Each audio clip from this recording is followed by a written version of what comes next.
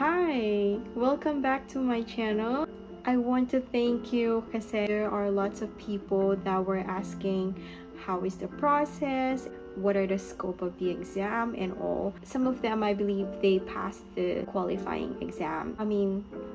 Congratulations, nakapasa kayo ng qualifying exam. You're now on the next stage, which is the interview. But for today, we are gonna be discussing the scope of the exam. So marami kasing nagtatanong sa akin, paano ba yung exam? Ano ba yung kailangan i-expect sa exam?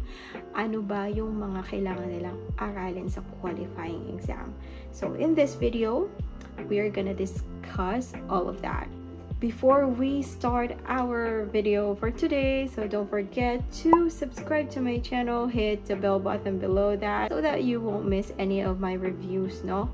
Without further ado, ayoko nang pahabain pa, let's start with our video. One of the scope of the qualifying exam is a referral letter making. What's referral letter, by the way, no? Referral letter is like a letter when your provider wants to refer one of his patients to other provider. Now, the tricky part is how will you make it? So that's what we are going to be discussing today. The structure of the referral letter is very easy lang naman yan. First, in the referral letter making is you need to put the name of the patient's name, and the date of birth in reference, no? What do you mean by in reference? In reference, yun yung parang above the body of the letter, may nakalagay na RE, may colon, tapos ilalagay mo yung patient's name, comma, tapos yung date of birth. Parang ganon. You can now proceed with the body of your referral letter. So, sa unang paragraph, so kailangan syempre, you would state the reason why you are referring this patient to another provider or clinician. Like for example, sige, magbigay tayong example. I'm referring Mrs. Smith for evaluation and procedure for weight management and surgical procedure. And then after no, syempre, sabi niya weight management and surgical procedure, and so, kailangan ilalagay mo yung weight ng patient, tapos yung BMI niya. So, yun yung pinakaunang paragraph na explain mo sa provider kung bakit siya kailangan i-refer sa kanya. And then next, no, you would do is isa-state mo dito yung relevant summary ng patient and your patient presentation. And then after that, you need to state the medical history of the patient as well. Like for example, as a result of this persistent morbid obesity, her comorbid conditions are becoming more difficult to manage. Tapos, ilalagay mo yung medical history doon. These comorbid conditions are as follows. Pwede mo enumerate, no? Like for example, may hypertension si patient, tapos ilang years na siya may hypertension, tapos yung medication niya, kung nilagay sa situation, no? I mean, I'm just basing it based sa example ko. Doesn't mean na ito rin yung magiging example sa qualifying exam. So, you should be prepared as well, no? Sinabi natin na yung situation, whatever the situation would be na ibibigay sa qualifying exam, no? Basta kailangan i-state mo lahat. After after na sinabi mo na yung background or yung medical history, mga histories ng patient, would be stating naman yung, like for example, the situation is nandoon yung physical assessment and investigation findings. I-state mo rin yun doon, no? Ilalagay mo din yung finding patient na yun and yung investigation findings. And then after nun, the last paragraph, no? What's the purpose of the referral? You would be making the request now. Despite this, her symptoms persist. I would greatly appreciate your clinical review, consideration, confirm the diagnosis, contributing to her symptoms. Parang ganon. Tapos, after nun, syempre, don't forget, no, professionally, ilagay mo kind regards. Ganon lang naman. Yung main key point dito is referral letter. Don't overdo it. Straight to the point ka dapat. Ano yung dapat na nandoon lang sa referral, yun lang yung ilalagay mo. Wala ka nang parang masyadong nang nilalagay na pampaspice up ng referral letter. Next naman on the qualifying exam is yung soap making. So what do you mean by soap? Subjective, objective, assessment, and plan. May template tong soap making na to. So let's first go to the subjective. Now, these are mainly the symptoms that is coming from the patient. or ninarrate ni patient. Lahat ng symptoms na nanggaling kay patient, it would be your subjective part. So, makikita mo doon yung HPIROS. HPI means History of Present Illness. No, ito yung mismong narration ni patient. Now, sa narration ni patient, we follow na every paragraph is per complaint ng patient. Iba-ibang paragraph yan. No? Don't make one whole paragraph for all the complaints. So, make it a point na every complaint na sasabihin ni patient, like for example, sa una, may low back pain siya. Tapos sa pangalawa, may depression siya. Okay, unahin mo muna yung low back pain. Tapos sa pangalawa, depression naman. Ipaghiwalay mo sila ng paragraph. And then, after ng HPI or yung History of Present Illness, sa baba nun, yun na yung review of system. May low back pain siya, ilalagay mo siya sa musculoskeletal. Remarkable for low back pain. No? What if, for example, yung patient, hindi naman niya sinabi na masakit yung ulo niya, o kaya masakit yung tenga niya, masakit yung mata niya, or may problema sa eyes niya, may problema sa stomach niya. And all the normal parts na hindi niya binanggit is leave it as it is. Don't erase it, leave it as it is. But if, for example, sinabi ni patient na may symptoms siya ganito, may low back pain siya, ilalagay mo sa musculoskeletal, remarkable for low back pain. Huwag magpapalito, ha? Start lagi yan sa the patient is here for the patient presents today with parang ganon. It should always have the reason for the visit. Ano ba yung chief complaint ni patient? Like for example, severe headache, back pain, parang ganon, no? So what is the main reason why did the patient visit your doctor? Kailan yung onset na headache niya? Like for example, 2 days ago ba? A week ago? No? Has it been recurring?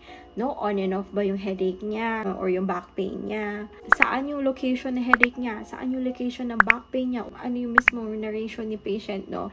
So, lahat yun, isusulat mo sa subjective.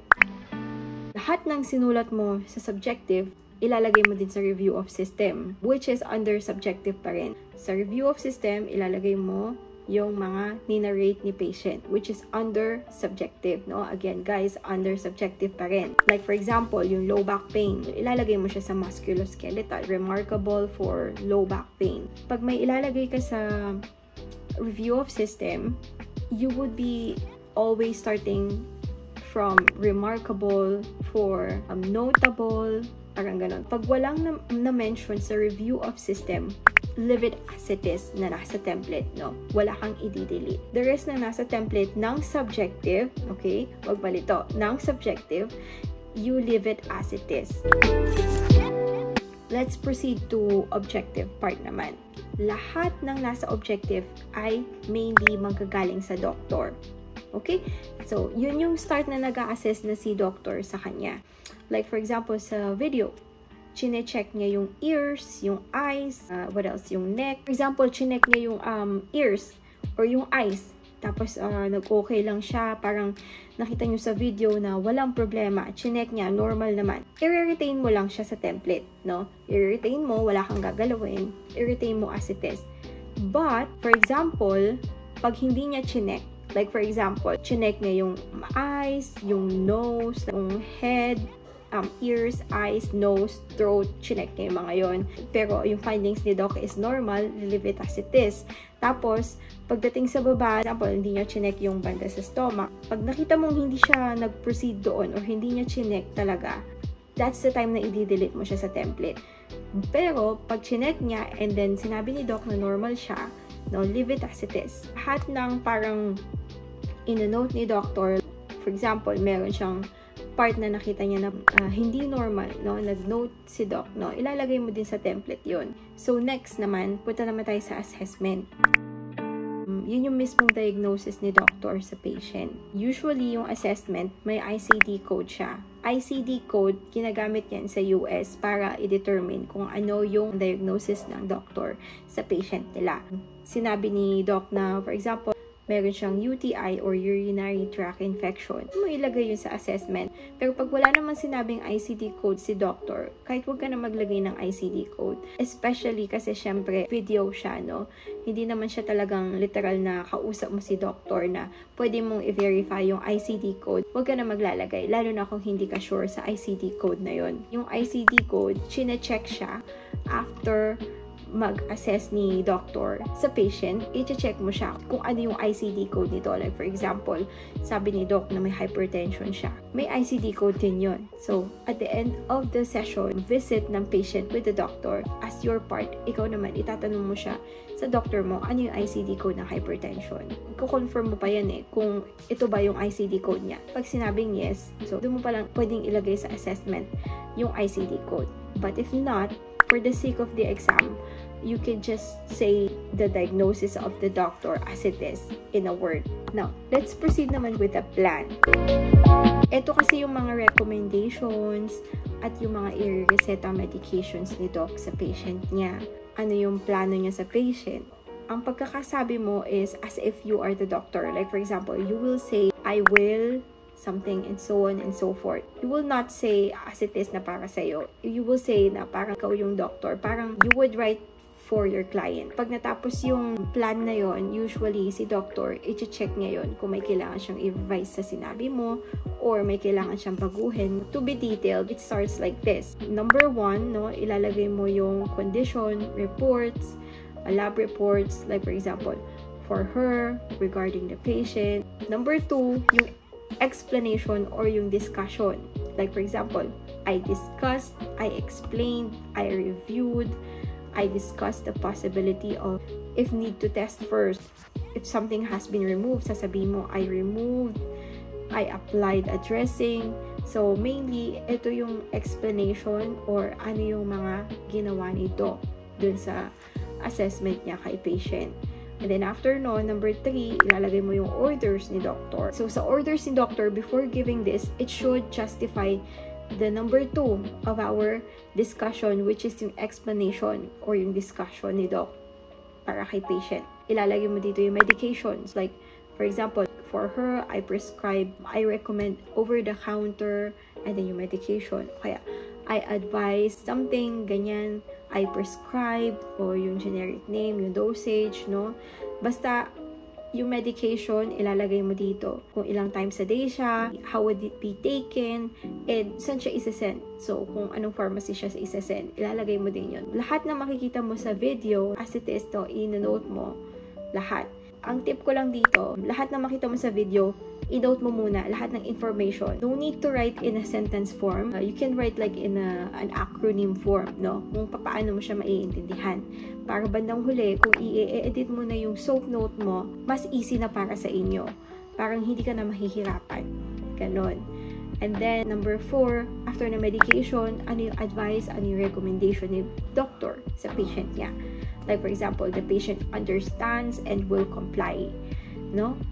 Common words dyan sa advices and recommendation, lead, progress, develop to. All in all, to sum it up, yung plans is yun yung plans niya for the patient. Yun yung medications, lab orders, discussion, explanation, and all. That is mainly the SOAP note, which consists of subjective, objective, assessment, and plan. I believe referral letter making, live scribing, may computer navigation skills test din kayo. Parang ganon. And then yung medical knowledge test. And may English test din pala. Itong mainly tatlo na pinakahuli na sinabi ko, medyo easy na siya compared sa SOAP note making at saka sa referral letter. You can review ahead of time regarding sa English test, and I'm sure makukuha mo naman yun. Basta importante lang talaga yung pinaka-major qualifying exam, which is yung live scribing test at saka yung referral letter making. Ayun guys, so nasabi ko na nga sa inyo lahat ng scope ng exam. I hope and I'm praying that you would be passing the qualifying exam, no? I know you can make it. Kaya mo yan, no? Lahat naman tayo nagdadaan dyan. Even me, no? Nagdaan din ako dyan. And look at me now, no? I have a client and I'm working at home, no? Just do your best, no? Just do your best. Be positive.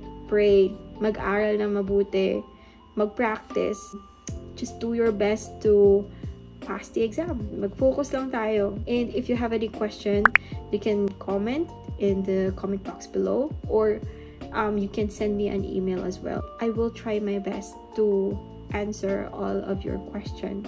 And I know you can do it, guys. Yun na lahat. Thank you so much for watching this video until the end. No, I really do appreciate you. And I hope that you pass your qualifying exam. That's it for now. See you in my next video.